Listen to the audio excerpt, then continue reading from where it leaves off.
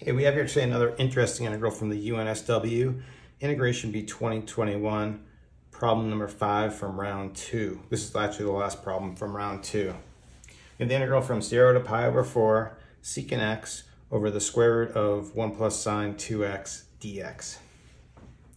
Okay, I thought this looked pretty challenging because one thing we know when we're integrating, we usually want sine and cosine in an integral, or we want tan and secant. Sine and secant don't do well together.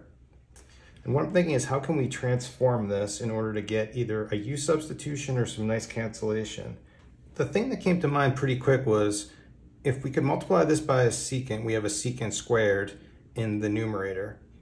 And then I would like this to somehow get a tangent, because if we had a tangent, then we could do a u substitution. The derivative of tan is secant squared.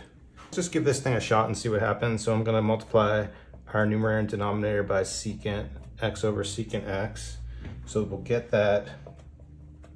So we'll have our secant squared x in the numerator. Now for the denominator, this is going to be a little tricky. I'm going to try to save myself a step here. For the sine 2x, I'm going to use the identity that the double angle formula for sine, which tells us this can be written as sine x cos x. I'm just going to make my square root longer. And when I multiply the secant x into the denominator, I'm going to bring it inside the square root, so I need to write this as secant x squared. Okay, so let's distribute this inside the parentheses. So for our first term, we're going to have our just secant squared x times 1 is going to be secant squared x plus 2. So instead of writing this as secant squared x, I'm going to write this as 1 over cosine squared x. So we'll have our sine x, cosine x, and then we're multiplying in a cosine squared x, which is the same as our secant squared. We're going to get a cancellation of 1 cosine here, but then this sine x cos x, this is actually just tan x. And then I'm going to rewrite this to clean up this mess, but what I'm going to do before I do that, what I mentioned before is I want the u substitution. I like this, right? Because I'm going to make a u, we want our u to be tan x. The derivative will be secant squared x, but what about this?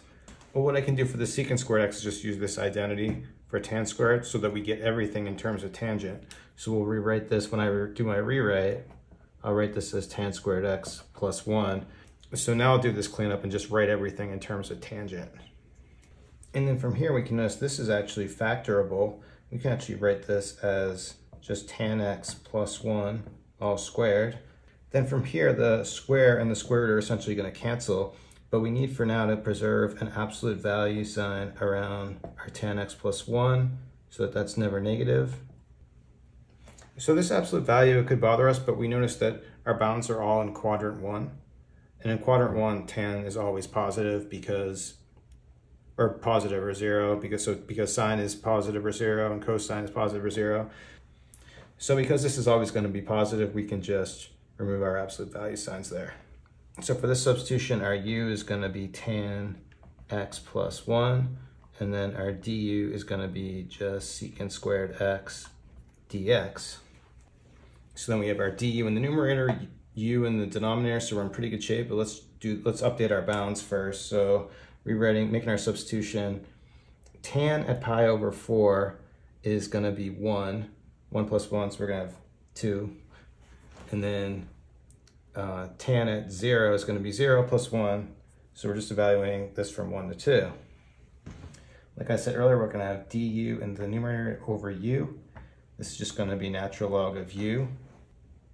We'll evaluate this from 1 to 2, so we're going to have natural log, I'm not going to write absolute value, but this absolute value of 2 is 2 minus natural log of 1. This is just 0, and we're left with the solution of just natural log of 2.